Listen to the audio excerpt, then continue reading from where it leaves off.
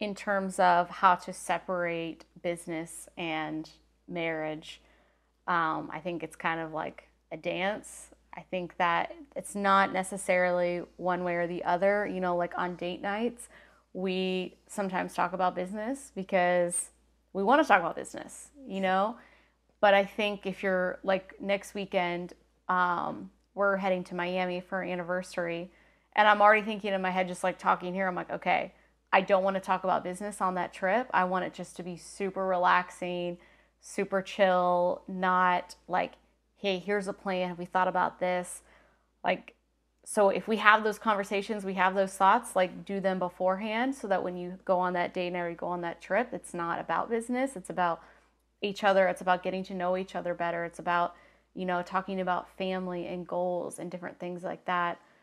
Just being present and not always being like in the future, because that's something that I struggle with is thinking about, oh, let's do this in the future. Let's do this in the future. And then I like bring it into the now.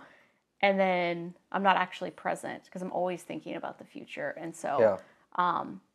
I just like already know for myself, if I'm like that, I should have those conversations before we go on a personal trip like that. Um, but I think setting those boundaries, I think each couple's different. I mean, like I said, we sometimes talk about business at on date nights, and then you know people talking about you can't talk about your kids on date night. I think that is like absolutely stupid. Like what? I don't get that. Well, some people, that's all they talk about. So if it's all you talk about, then yeah, that's dumb. Yeah, Like you have to connect. But even on the that's true. business and personal and marriage side, I don't really look at it that way. I look at it as this. You got marriage and you have business. I don't look at it. I look at it as we are married together. We are called by God with a mission to do something. And so it's just a calling on our life. It's like Mhm. our what we're building and a mission that we're walking through. So it's not like a separated thing to me where it's like Mhm. maybe the company is, but the visions that we have in business and what we're looking to create, those are like longer term things that are just a part of our calling. And so when we're talking about it, we're talking about our calling. We're we're not just talking about a certain business. And again, you Mhm. can talk about just one certain business and all of that stuff. And that's where it's like, yeah, you have to there's a time to grind, just like there's a time to war, and then there's a time to celebrate. And you'd see these people that would go to war, they'd come home and for like 7 days they would just like party. Mhm. It's like you have to have those times where you take ground, you fortify it, you enjoy what's there, and then you figure out what's that next thing. And I think that kind of dance is really good. But some of the ways that we've done it is just more so creating certain boundaries as best we can. When we're excited about our work, we'll talk about the date night, at night, whatever. If there's things that happen during the day that don't allow us to work, we'll work on stuff at night. But for the most part, it's like, hey, the weekends, we don't sit there and hardcore only talk about business. Mhm. When it's nighttime, especially for me, we don't hardcore talk about business because for you, when sometimes you're with Kingston during the day, you'll be like Yeah. 9:30 at night, like I need Having to work a on things. meeting. And I'm like, bro, like I just worked all day. You didn't. Now it's like you want to work because you didn't, and that's tough. But that's a new thing, right? None of this stuff's gonna like go away. Just the lens that you look at everything, the order of importance that you put on your marriage, Mhm. that's what doesn't go away. And so this is a new thing, right? It's like Mhm. 3 year old, we had a full time nanny for a while. Now we have days that he goes to school, days that he hangs out with you.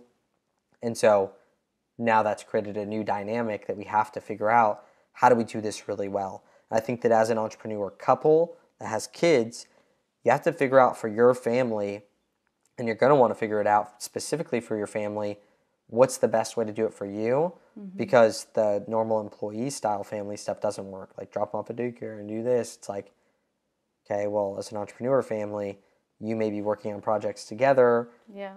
That's why we had a full-time au pair. Now we have school plus nanny. Like, it's like, well, what's the dynamic that's going to work for our family to Yeah. pour into our kids, be able to raise our kids? Because again, that's more important than our business too. That is true. And that works as an entrepreneur family, not just a Yeah. employee family Yeah. I think like we're working towards or the stay-at-home grow. mom family too, like which is different. So Yeah. that's not us either. Yeah.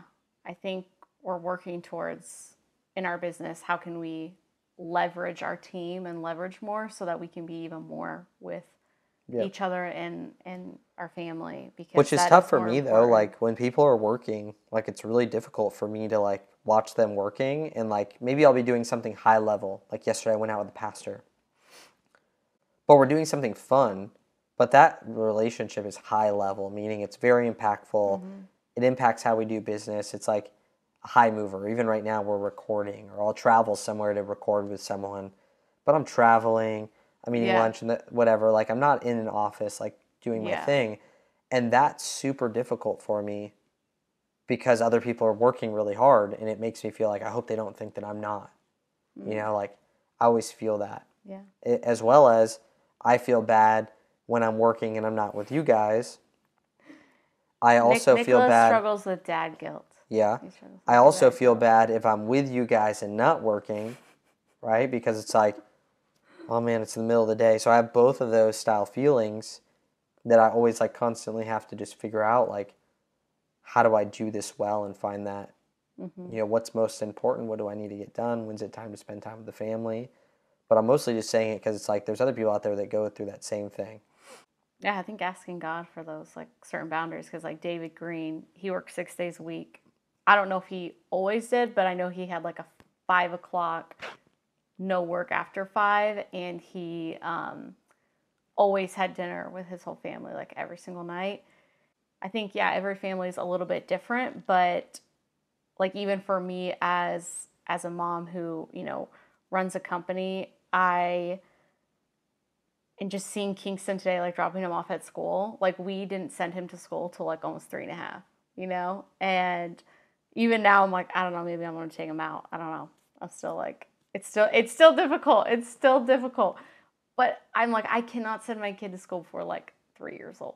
Like they're just so little, and like no one cares for them as much as you. And I think like realizing like you build a business so you can spend time on the things you want to spend time on, and I'm just so grateful that we were able to do that and like keep him home until he was over 3 years old, Yeah. because you just never get that time back. And so I think like even being smart as a couple, it's like, okay, this is what we want our life to look like some people want to travel all the time. Like we're not like those people that want to, like, we like being home.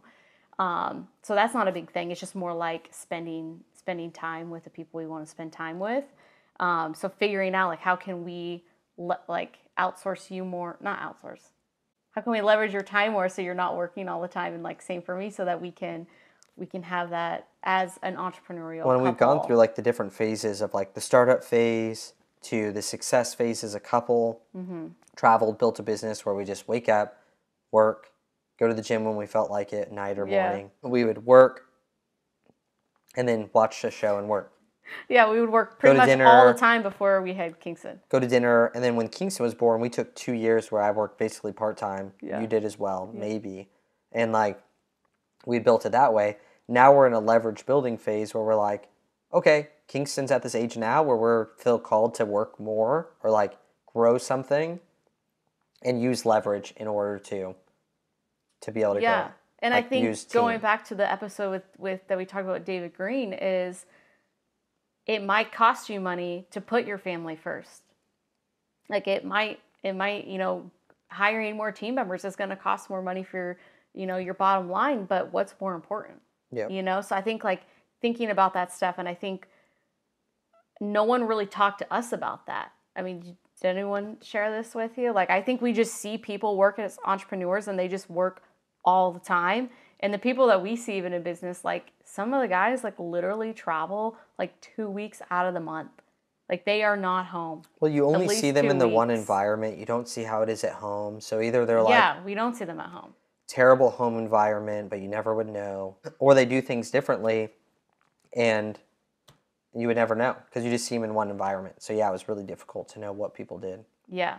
So I think being clear, like that's how we want to be, is just being like super clear on how we live our life. And even for you, like the other day you picked Kingston up from school at like 4 o'clock and you like spent the whole afternoon with him, until I got home at like 6:30 because I was getting my hair done. And so I think like you are a very, even though you do work a lot, like you're a very present dad.